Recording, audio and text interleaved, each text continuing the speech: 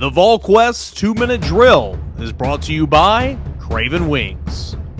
With Grant Ramey, Brent Hubbs, Volquest.com, it is the full court press as Tennessee wins 56-53 over Maryland. And Grant, what was battle ball at times, but defense travels on the road, Tennessee finding a way to win. What do you make of Tennessee's win in this one? The emphasis is finding a way to win when it looked like it was unraveling. You had a 21-point lead late in the first half. You had a 16-point lead with a little over 11 minutes left in the game. Maryland goes on a 12-0 run. Suddenly you can't buy a bucket. Suddenly they're turning it over. They're fouling. It looks like they're unraveling. Maryland gets it within two a couple times, a few different possessions actually late in the game. Tennessee found a way, shorthanded, no Jonas Adu due to flu-like symptoms, no Josiah Jordan-James because of the knee soreness that seems to be a game-by-game thing, but they got some big buckets, they got some big rebounds, some big stops. Whatever you have to do to win that kind of game, they don't really care how you do it. Just win the game, get it on your resume, and they did that.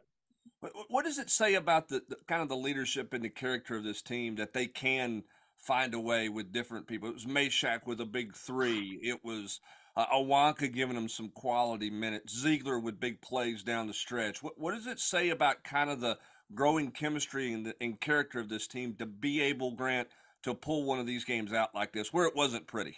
They had to do it. They've had to do it it's like the story of the season for this team so far because they haven't had Josiah and Santiago on the floor together since Florida Gulf Coast, and that was November 16th. And here we are on December 11th. It's almost been a month since they've had their two best players available. Jonas Adu is playing really well for them as that rim protector at the back of the defense in terms of scoring and rebounding. And then he's out with flu-like symptoms. Tobe Awaka is an incredible story because he's a New York kid, just like Zakai Ziegler is, and he comes in, plays the most minutes he's ever played this season, has 7 points, I think, and 8 or 9 rebounds, something like that, all career highs. Zakai hitting the big shot, like you talked about, Jemai Meshack, he's been a different player all season.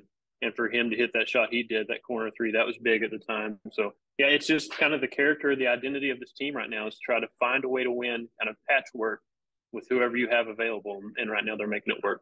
Yeah, and there'll be a lot of things for Rick Barnes to certainly discuss with this team. I mean, they must have missed, I lost count at 7. It had to be double-digit layups. They shoot right at, I guess, 50% or maybe a little over from the free throw line. So Tennessee didn't help themselves with some easy stuff offensively. But again, it's their defense that's the calling card for this team right now.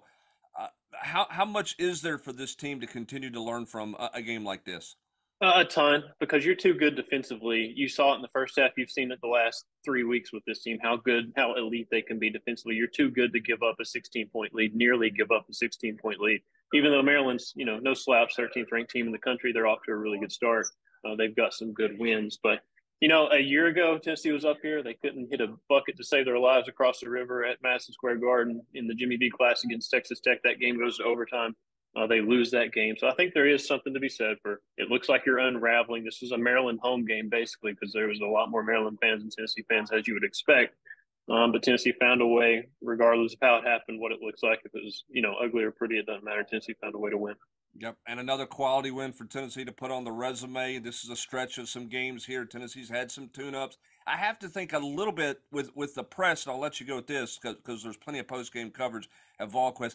I've got to think that Eastern Kentucky game the other night that they played where they had to deal with so much full-court press, Grant, did not – it helped this team handle a very aggressive Maryland press. It wasn't a beauty thing. Tennessee didn't carve it up, but they handled it okay, thanks in part because of their previous scheduling, don't you think?